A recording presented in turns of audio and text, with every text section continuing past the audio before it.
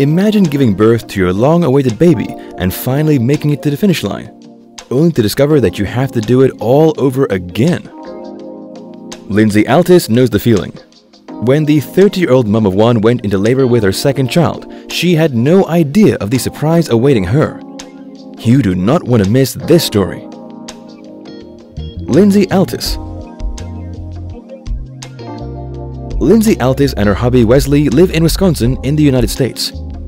The couple was happy in love, and everything seemed to be going great for them. They were enjoying seeing their little son Django becoming a toddler, and they had a second baby on the way who they could not wait to hold in their arms. Lyndsey knew a couple of things for sure. She wanted to have a natural water birth at home, but she was not planning on doing ultrasounds.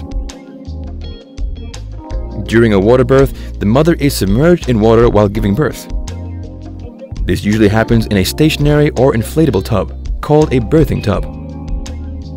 Hospitals are increasingly giving women the option of going through labor or giving birth in a pool of warm water, as it is supposed to be more relaxing, both for the baby and the mother. Lyndsey, however, wanted a water birth at home, and to be able to do this, it was important that there were no complications whatsoever with the baby or herself. In the beginning, the pregnancy seemed to be going well. At certain points, she felt extremely swollen, and she also had terrible morning sickness followed by a month of unbelievable migraines that even the chiropractor could not help with. But these types of ailments are not unusual during pregnancy. However, towards the end, things changed. Her midwife worried that she might be carrying a breached baby and recommended an ultrasound. A breech pregnancy is when a baby is positioned bottom down in the later stages of a pregnancy. So instead of coming out head first as is normal, the baby comes out bottom first. Although most breech babies are born healthy, they do have a slightly higher risk for certain problems than babies in the normal position do. Lyndsey and Wesley wanted to make sure that everything was okay, and although she had not planned for it, she went in to get an ultrasound. The ultrasound showed that she was not dealing with a breech baby, but with a compound presentation. A compound presentation is a fetal presentation in which an extremity, such as an arm or a hand, presents alongside the part of the fetus closest to the birth canal. Her midwife warned her that she would not let labor happen naturally with a compound presentation, so Lyndsey was eager for the baby to move so she could have the natural home birth she was dreaming of. A second ultrasound a couple of days later was required, and this one revealed that the baby had moved and that they were good to go. But little did Lyndsey know that doing 2 unexpected ultrasounds would not be the only surprise that she would be dealing with during this pregnancy. Then came the big day. Their baby was ready to be delivered. The couple wanted to be surprised by the gender, so they still did not know if it was a boy or a girl. But Lyndsey definitely had a strong preference. I was hoping for a girl, and my husband's family is all boys, so I was really crossing my fingers, she said. Would her wish be granted? After much anticipation, their little bundle of joy was born, and to Lyndsey's delight, it was a baby girl. They named her Ada Mays. Lyndsey was quite suspicious that Ada came out so small. She had put on double the weight she did with the last birth, so she did not understand how her little girl could be so tiny. When she had her son Django a few years previous, he was 4 kilos, and she put on less weight with him than she did with Ada. She found this to be rather odd, but thought nothing more of it. Tiny or not, Ada was healthy, and that was the most important thing. Lyndsey and Wesley were over the moon, and the couple were more than ready to fully enjoy this beautiful and intimate moment with the 3 of them. But then, something strange happened. Lyndsey and her hubby thought their childbirth experience was over for the day, but she only had a moment to enjoy her achievement before feeling another very large contraction hit, followed by what she describes as a second ring of fire. The doctor midwife said, "Oh, that is just the placenta coming out," Lyndsey recalled. Then a nurse midwife said, "Oh, that is the water sac. I have never seen that before."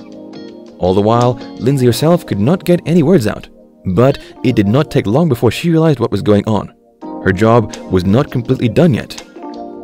The only words I could say were, "Oh, F," which really describes every feeling I was having. Lyndsey said, From the pain, to realizing what was happening, to not being able to verbalize any of it to the doctor or my husband. What was going on? Luckily, soon enough, the nurses understood that what they were looking at was not a water sac at all. It was another baby. Lyndsey said there are no words to describe what she was thinking when she realized she was about to have another baby right there and then. The next contraction was almost instant. I knew what was happening before the nurses started saying what they thought it was.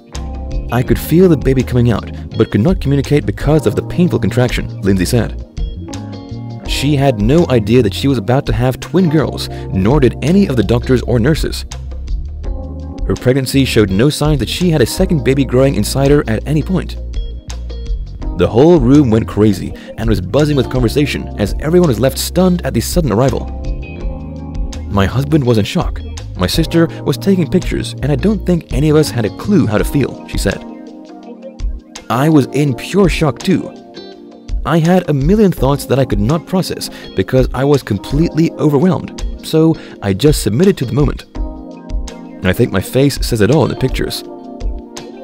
I might have set a world record for how many times someone can scream, "Oh my God," in 10 minutes, she joked. 17 minutes after baby Ada arrived, Lyndsey's second daughter, Billie Jean, was born. The twins joined their older brother, Django, who, like his parents, had been expecting to meet only one baby sibling. Lyndsey is still not sure how the twins were not detected throughout the 38 weeks she was pregnant. When I went into labor, they hooked me up to the baby monitor, and there was only a reading of 1 heartbeat. And as soon as she knew she was pregnant, she had searched for a midwife who checked position and measured fundal height during every appointment. The height always matched what it would be for having one baby for each week. And in fact, the whole pregnancy was exactly like when she had her son. I would feel my belly all the time, and my midwife felt it at every appointment as well, Lyndsey continued. You couldn't feel a second baby. She had also had 2 ultrasounds, and she even got a recording of them. And even looking at the images now, she can still not see a second baby in them. Lyndsey said, I think because they were just checking fluid levels and not checking for a second fetus. All they saw was that Ada had moved a little. I'm sure that if they would have been looking for 2 babies, they would have found 2. But unexpected or not, once she realized the situation was real and not a crazy pregnancy dream, Lyndsey was overjoyed. Photos of the surprised look on her face went viral after she shared her story on social media. It was just beautiful. I will never forget the indescribable feelings behind those pictures, she said. So how common is it for a twin to go undetected during a pregnancy? Dr. Christine Greaves, a board-certified OBGYN, says being unaware of a twin pregnancy is very rare when regular prenatal care is involved. An ultrasound performed later in pregnancy is unlikely to miss finding the second fetus or hidden twin, Greaves said. It could be more common when the babies share the same amniotic sac because the babies may be forced so closely together that shadowing could affect things on a quick scan. But cases like this one are very unlikely. Today, the twin girls are almost 2 years old. It has been so much fun watching them grow together, and my son is such a good big brother, Lyndsey gushed. It is so beautiful. It has definitely been challenging at times, but everything you go through as a parent is worth it in the end.